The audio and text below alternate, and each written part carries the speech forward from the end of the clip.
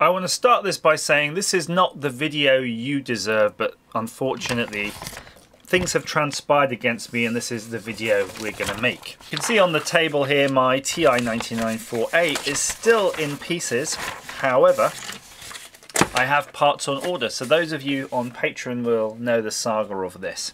And I'm just going to put this aside slightly because we can use this to contrast against this modern technology, the Huskylens by DFRobot.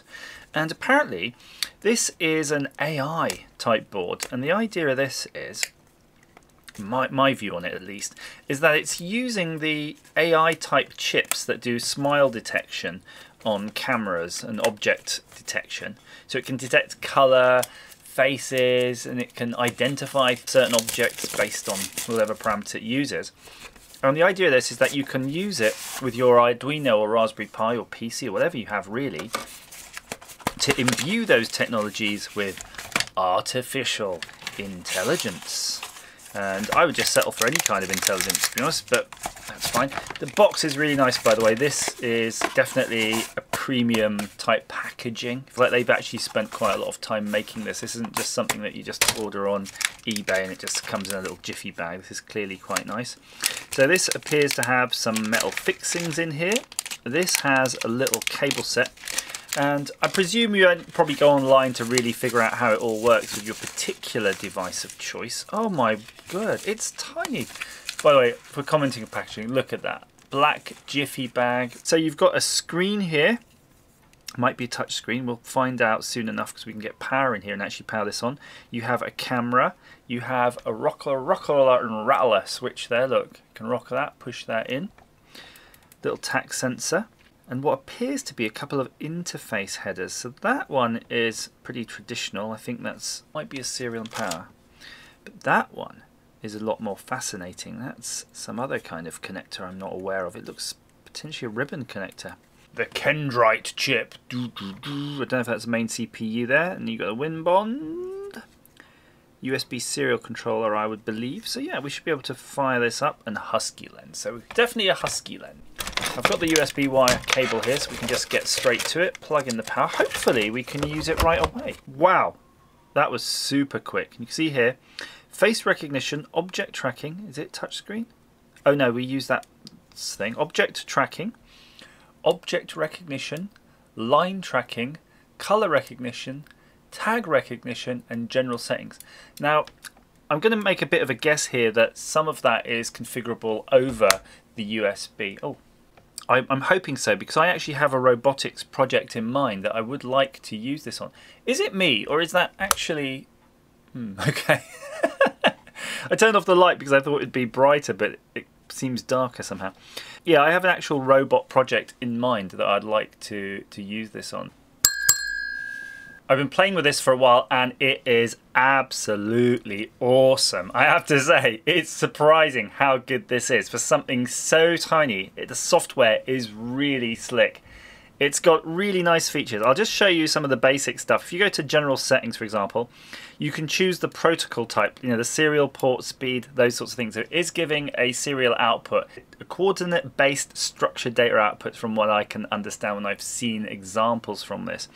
It does have, obviously, screen brightness and all the usual menu hiding, but check this out. There's an LED switch. And if you do that, it actually has illuminators on the front here and an RGB mode, and you can change the brightness and color of these things. You can see I've still got the little lens cover on. I do like to leave those on for now, just in case it gets a bit grubby while we're playing with it. Now, if we go back to the main option though, I'm going to show you something I just set up. We've got a baby bell, a security screwdriver bit, and our green object. Now, our green thing's interesting because it seemed to be having a little bit of trouble looking at the green. So what I'm going to do is I'm going to do to color recognition.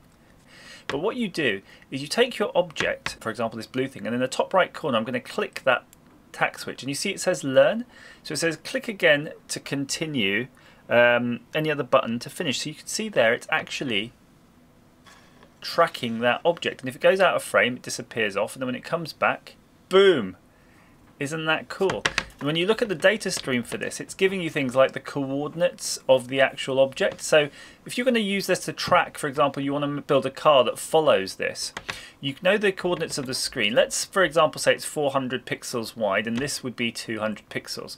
What you could say is when the object starts moving out, let's say it's less than 180 pixels or greater than 210, you're going to turn your motor so that it goes zip like that. Zip, zip, zip, zip, zip, zip, and that way you can make this object track. And obviously you've got the vertical as well, so if you've got a gimbal, so that's really fun. I'm going to try something though. I didn't try it on multiple objects. I don't know if you can do multiple objects at the same time, so I'm going to say click that again to forget. So I'm going to click this guy, and then I'm going to look at our baby bell and click that. What happens if we click that? Oh, look, you've got all the objects. Let's try again with the green thing. And it doesn't really like the green for some reason, but it's had a go at it. Now let's let the screen finish its setup. There you go. And now you can see there jiggling around all three objects. That is absolutely fantastic. I think we're going to have to do a more detailed video on this, setting the scene against my new project, which is, I'm going to probably give you a sneak peek on Patreon what that's about, but this is going to end up in a massively cool robot. The facial recognition, of course, is tricky for me to demonstrate, but if you look on the documentation on their website, it shows all of those things. It's all based on a similar type of technology.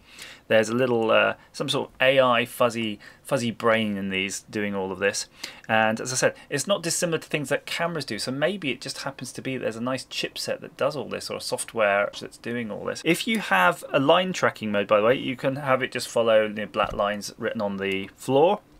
Tag recognition is a QR code type based tag, so you can get it to make decisions based on that. Object recognition, so that's interesting because it's saying the baby bell thing is a person. Clearly it's not, but maybe it's got a basic library of objects, so it's thinking that's a bottle, maybe from the angle it is. I would say that looks more like a ball, surely, but let's forget that. So you've got object recognition, object tracking. Now I wonder if that's... Object recognition must be doing something with an internal database potentially. Object tracking is probably giving you the same thing where you're moving something around.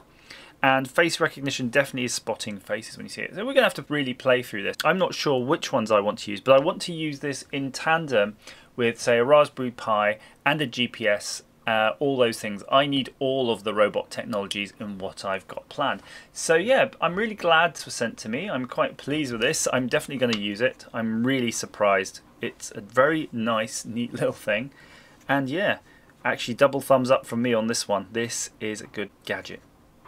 As ever, thanks for watching. Time for Baby Bell.